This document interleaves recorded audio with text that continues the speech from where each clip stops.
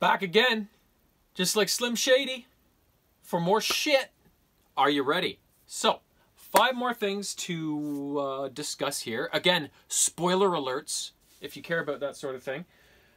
Next up, or first up for this round, oh, hair, long hair, not mine, is another book in the Marvel, the new Marvel book series that's for like heroines and unknown stories and stuff like that. And it is called Elsa Bloodstone, Bequest. This book is about Elsa Bloodstone, who's a character I have no idea existed before this book.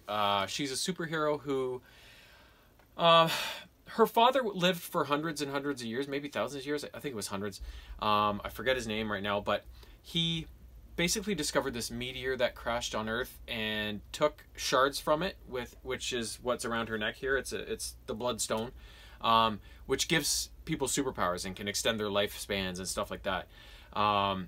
He eventually passed when Elsa was a bit younger, and she didn't have the best of relationships with him. So that's kind of setting up the family thing here and how she gets her powers from this shard. So basically by trade, she is a monster hunter. So the book starts when she's in, I believe, Edinburgh, Scotland, hunting at some sort of cemetery or graveyard, hunting rat men and clearing out an infestation of rat men. After she's cleared them out, she gets attacked by this squad of black-clad mercenaries, and she's like, what the hell? But she's got these superpowers and basically almost can't be destroyed because she's got healing abilities, and is like, what the hell were they after, right? They're after her shard. When she gets back to the US, Boston, I believe, is where she is, and she gets back to her estate, her assistant, Adam, is like, who's actually a monster himself, but a good monster. Some sort of Frankenstein thing going on there with him. There's somebody here to see you, and it's this 60-year-oldish woman named Mihaela who claims she is Elsa's sister. Not from the same mother, I don't believe, but their father is the common family trait here. So Elsa's like, yeah, I don't believe it, whatever. But eventually she convinces her enough to stick around and figure things out. And so Mihaela explains to Elsa that a team of mercenaries, just like the ones that attacked Elsa, attacked her and stole her shard, and now she can't live without it. And so eventually she presents Elsa with enough evidence that she may possibly be her sister and stuff, so they agree to try and get this back. And so they try and get it back by trying to track these mercenaries by visiting all of their father's hidden bases around the world. So they go to, oh God, where was it?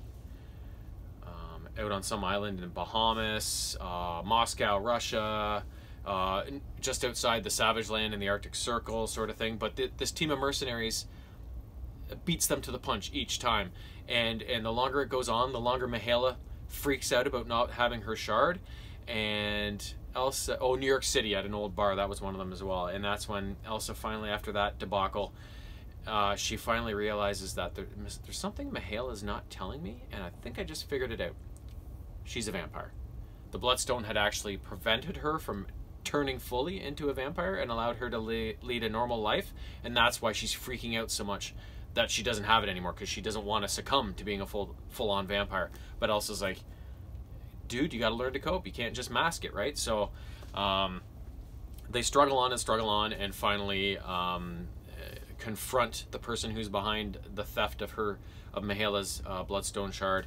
And it's a certain villain that doesn't get a lot of action, but is very cool. And I won't say any more. And it kind of ends as they face off against this fiend sort of thing. So that's what that story is all about. Very cool.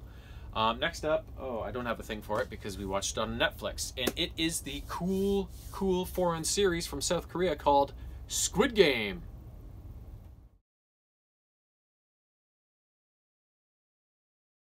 Squid Game is a 9-episode series that was picked up by Netflix not too long ago, and it's all the talk lately. It's a South Korean production, so I still don't know any of the characters' names. I couldn't really clue in on how to say them and stuff like that. So it focuses on this one guy at the start, and he's got no money. He gambles any money he has away, him and his wife are divorced. Their daughter, he never barely gets to see her, and he wants to buy her stuff, but he can't because he has no money, so then he gambles more. And his mom is like, you can't waste all our money, like, we need to, and she's old and got sick feet and stuff. So his life is just a mess, right? One day he's approached in the subway by a guy who offers him a chance to play this game and earn some money, and they're throwing paper things on the ground at each other, and they have to flip the one over. He plays with this guy, and at the end, this guy leaves him a card, I believe is how it worked, with almost the PlayStation shapes on it, is what it looks like, and with a number on the back. So this guy calls the number and opts in on what is a game, and is soon captured, basically kidnapped almost in a way. Not kidnapped, but taken in a van and knocked out with gas, and he shows up at this facility, which he doesn't know where, with all these other people all clad in the same green jumpsuits with numbers on them. And he is the last player at this facility, number 456. And so eventually the players are rounded up and said, you all have troubles in your life, financial difficulties. This is your chance to win a game, claim a whole bunch of money, and make your life better. Everybody's like, okay, but what? Like, right? So then they get taken to the first game, and the game is stop and go. So, like, you know, they say go, and then you got to run, and they say stop, and you got to go completely still. And if you don't stay still, you're out. Only in this case, if you're out, they shoot you dead. So this is a game that is of dire consequence, right? So all these people are trapped in this place, whether they came willing. Well, they all came willingly, but once they get there, like, they don't want to be there. They don't want to die, right? So then it's just this. This journey of this guy and the friends he makes during the game, and also the enemies he makes during the game as they work their way through the Squid Game in order to earn these millions of dollars in whatever their local currency is. And yeah, and there's lots of twists and turns along the way. There's an undercover cop whose brother went missing a while back, who infiltrates the island and gains a costume to impersonate one of the staff, and so there's lots of stuff going on, and it's only 9 episodes, like I said, but it seemed longer than that because a lot goes on, and it's a really crazy premise and something really unique and just really, really fun. And so it was filmed in Korean, but it's dubbed in English, so some of the dialogue is really funny too, which adds a lot of personality to it, and it's just a really cool, fun, but a little bit violent kind of series. But some of the games they play are insane. I just thought, if I'm ever put in one of these situations, like, I know I'd do really well at that game, but that one I'd probably just freeze up and probably die, no problem, right? So it's really neat show, really cool premise. It's only 9 episodes, so if you know, it's not much to invest yourself in if you're not sure if you're gonna like it or not. It's only 9 episodes, so just give it a go. Next up. Voltron, Legendary Defender. This is seasons 3 through 6, which only contains 26 episodes in total. It goes 7, 6, 6, 7, I think it is. So leaving off from the second season, you know, Voltron and the Voltron Force have struck a good blow against the Gora. King Zarkon is kind of on his deathbed. He's really injured, and is pretty much out of the picture. So Voltron's really happy. So they start recruiting, although Shiro has gone missing. They don't know where Shiro went during the action, so they have nobody to pilot the Black Lion. But other than that, everything's good. So they start doing these publicity things all around the universe on different planets, like where Voltron, the Lions show up and do a show, and they kind of pump everybody up in order to try and get these planets and systems to join the coalition with Voltron. In order to band together and fight against what's left of the Gora fleet in force, instead of just always bowing in submission to them, to make the galaxy a safer place, a more united front, and just make things much better going forward. Along the way, there's lots of stuff that comes up. Shiro's missing, like I said, so there's nobody to pilot the Black Lion.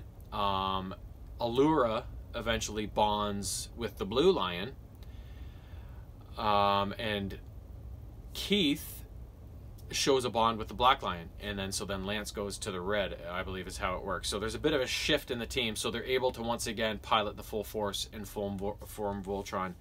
But eventually Shiro shows up. He escapes from his imprisonment there. He shows back up, but something's a little off with him.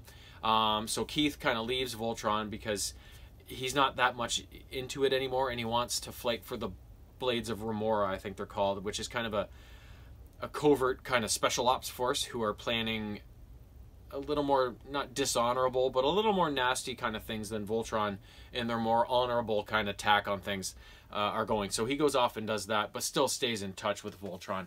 And Prince Lotor comes in to take over from Zarkon, but not all of the Gora are on board with him being the new leader. So there's a new leadership ceremony that takes place, and the Gora are infighting. Keith eventually meets his mother. Pidge reunites with her brother Matt, and eventually they track down their father and get him back from King Zarkon, who is revived by Hagar. So there's all sorts of things that happen. And eventually Lotor and Zarkon battle, and Lotor kills Zarkon once and for all, so he's out of the picture. And then Lotor tries to take over the Gaura once and for all, saying, I killed Zarkon, I completed that ceremony, I'm your rightful leader, but still not everybody's on board. And eventually Lotor is captured by the Voltron force, but feeds them enough information that they start to think, you know what, he does want the galaxy to be a better place, and to take over the Gora and lead them on a more peaceful mission. So he's got a whole plan in action, and Shiro seems to be really on board with Lotor's plan, and so he steers the Voltron force that way. And eventually Lotor and Allura develop kind of romantic feelings that don't go that far before they realize Lotor has betrayed them and Shiro is not who he says he is, and then it all ends with kind of this clash with the Voltron force against Lotor and Shiro in the final episode, and that's kind of how it ends. Now, I've read that there's actually 2 more seasons after this, which I thought it was all tidily wrapped up at the end of season 6, and that was the end of the series. But apparently there's 2 more seasons. They have not been released on DVD yet, so, and at this point I don't know if they will, so I don't know if I'm going to have to watch them on Netflix or give it a while longer, see if they do eventually release it on DVD, because that's the way I prefer my shit. But anyways, great show, The Voltron Force, a great reimagining of what was an awesome 80s cartoon. Next up, F9. Finally watched the latest Fast and Furious movie, and it starts off with some flashbacks of Dom Toretto when his dad was racing stock cars, and eventually that's how he met his demise during a race when he got in confrontation with a dirty driver that clipped him and sent him into a spin. The car blew up. And so Dom's kind of reminiscing on those memories, and it flashes to current times, which is 2 years after the last movie. Dom is living with Letty on this kind of farm kind of house with his young son Brian, and he's kind of retired from all that lifestyle. But suddenly Roman, Tej, and the new girl, I forget, the British girl, I forget her name, they show up saying, look what we found. So Kurt Russell, is it? No. Yeah, that's who it is. Mr. Nobody, the sunglasses secret agent guy, sent a video message through to them as his plane was being attacked and went down in Central America, and they find out that Cypher, the enemy from the last movie that was responsible for Dom's wife's death, was the one who brought the plane down. So Dom's, at first he says, no, I'm not in that lifestyle anymore, but then he gets a clue that his brother, which I don't think we knew he had a brother, was involved in this. So then he's like, I'm on board. So then they go to Central America, they spark this little mission, they get to the plane that went down, no sign of Mr. Nobody, but they do find this little half a sphere that is the object that they were sent there to get. And it seems to be some sort of a weapon that could be really dangerous in the wrong hands. So they're trying to escape the local militia of the country with this device. And that's when John Cena arrives, and that's Dom's brother. And he takes the thing from them, escapes in his Ford Mustang, jumps off a cliff, and a stealth bomber or something swoops down, scoops him up, and he's off. And they're like, what the hell? That guy's your brother? And how the hell does he have a jet that picks up his plane in midair, right? So the rest of the movie is just Dom and his team going after, I think his name's, shit, I forget what his name is. Starts with a J. After his brother's kind of, his brother's being financed by this rich Englishman, and together they plan on using this weapon to rule the world, basically, right? So it's Dom's team going after his brother's team in an effort to get this weapon back from them and you know, make the world safe and stuff. And the movie gets pretty ridiculous as Roman and Tej eventually go into space in a Pontiac Fiero, which is fantastic. And so it's just this kind of sequence of events as the movie unfolds across the end of it, where they finally build to this confrontation with Dom's brother and this wealthy Englishman as everything comes to a head. So, like I said, Fast and the Furious isn't a movie you take that serious. Maybe in the beginning, but then it got more and more crazy with the stunts and the premises as it went on. You know, but the action's fantastic. Like, you just can't. And by now they got 9 movies or whatever, right? You're used to the cast. You love it. You love everything about it. Even if they go to space and it's ridiculous, it's still fantastic, right? So. Last up, PS3 game, Aliens, Colonial Marines. Me and James played this together. It's a 2-player game. It takes place a little while after the Aliens movie, like a number of weeks after, where a Colonial Marine team is sent into the Sulaco, which is in orbit above LV-426, where the infestation was during the Aliens movie. And they're after... I forget what they're after, but they're checking out what's gone on. They get a distress signal. Something went on, and they're there investigating it. And they come up against the aliens, of course, and some mercenaries that were hired by Weyland-Yutani to corral these aliens. And, of course, they want to weaponize them and experiment on these aliens. So this Marine team, not only... They have this 2-headed monster to fight against as they infiltrate the Sulaco and then end up down on Hadley's Hope on the planet. And it's just this kind of fight for survival while they try and prevent this alien threat from going abroad and bring down Weyland-Yutani, right? And along the way, Corporal Hicks shows up, and he becomes part of the team and explains kind of what happened during the Aliens movie, right? So it's kind of a cool little tie-in to that. So really fun game, only 11 missions. But a lot, like, I love anything Aliens, and so this game was a lot of fun, and I really liked how it was 2-player, so me and James got to experience it together. The game got really bad reception when it was released. They panned the graphics, the gameplay, the AI. I didn't think it was that bad. The only problem I had with the game was the fact that it was really hard to see, which, I mean, an alien thing, movie, whatever game, it's usually dark. Like, that's kind of one of the scariest part, is that it's usually dark and you got these black aliens that you can't even fucking see coming at you out of nowhere, right? So, but it made it really hard to tell, like, I'm getting hacked into pieces right now and I can't tell where this fucking thing is, right? So that was my only kind of downside to the game. But other than that, for the PS3 era, I thought the gameplay was fine. The graphics were fine. Like, I thought everything worked fine other than it was dark. Now, comparing it to Alien Isolation, which was another PS3 Aliens game, night and day graphics. But Alien Isolation, to be fair, set the bar way up here and looked like it could actually have been a PS4 game, not a PS3 game to me, right? So they really outdid themselves with that game. But Alien Isolation for the PS3, I thought was just a well-done game for the most part, and I thought fit right into that area of gaming in terms of average everything, you know, average or above average everything, and I had no problem with it. So, and we had a lot of fun playing it, and yeah, that's it for now. So take what you can out of this, or ignore it all. If you like anything I like, you'll probably like it as well. If you hate the stuff I liked, fuck you. Just kidding. Sayonara.